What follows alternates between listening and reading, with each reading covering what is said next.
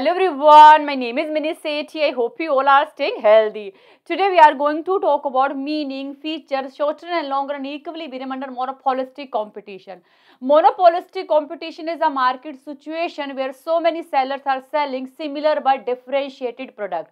Monopolistic competition is a market situation where so many sellers are selling similar but differentiated products. That means uses of each seller product are same, but quality and feature of each seller product is different from other seller. As we know, there are so many companies which are selling shampoo like L'Oreal, Clinic Plus, Tresemme, Head and Shoulder. Uses of each shampoo is same. We wash our hair from shampoo, but quality and feature of each company shampoo is different from other. Quality of L'Oreal is different from Tresemme. Quality of Tresemme is different from Head and Shoulder. It will be called monopolistic competition. Features of monopolistic competition are there are larger number of buyers and sellers, product differentiation, that means quality and feature of each seller is different from other. Free entry and exit of firm.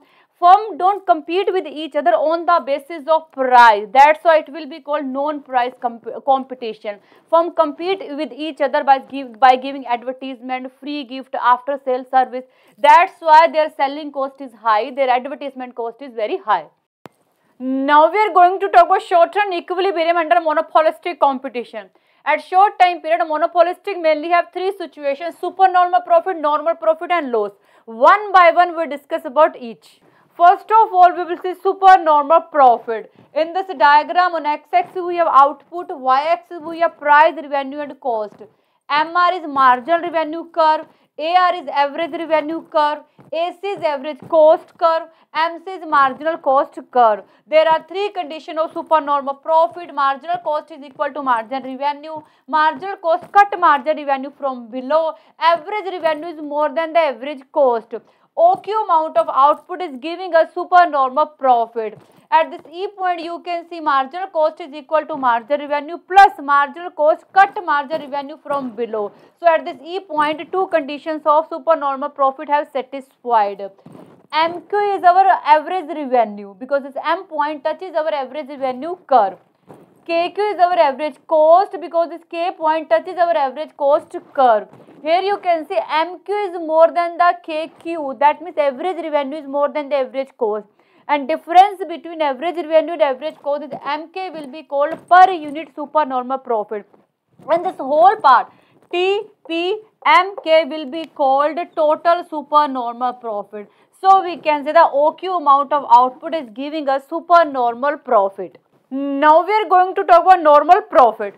Two conditions will remain same. MC equal to MR means marginal cost equal to marginal revenue and marginal cost cut marginal revenue from below, because these two are stable equilibrium conditions. So it will be remain same. But in case of normal profit, our average revenue is equal to average cost. In this diagram, you can see OQ amount of output is giving us normal profit because all conditions of normal profit are satisfied at this OQ amount of output. At this E point, you can see MC equal to MR plus MC cut MR from below. KQ is our average revenue because this K point touches our average revenue curve. This K point also touches our average cost curve. So we can say that KQ also is our average cost.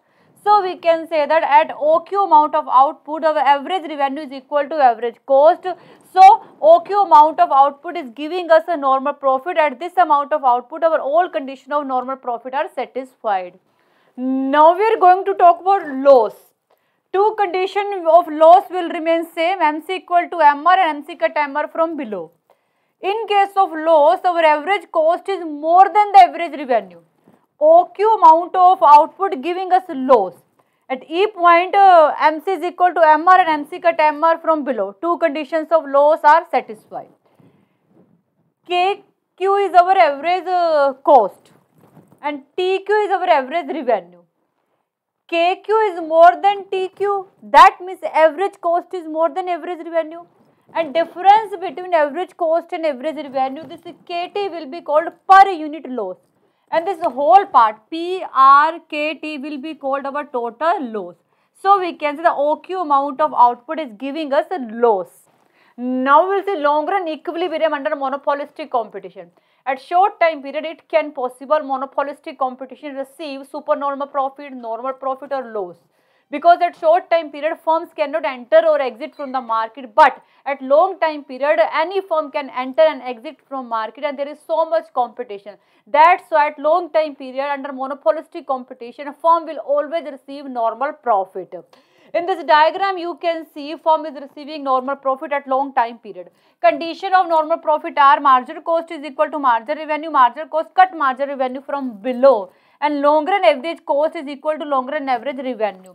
OQ amount of output is giving us a normal profit. At this E point, marginal cost is equal to marginal revenue plus marginal cost cut marginal revenue from below.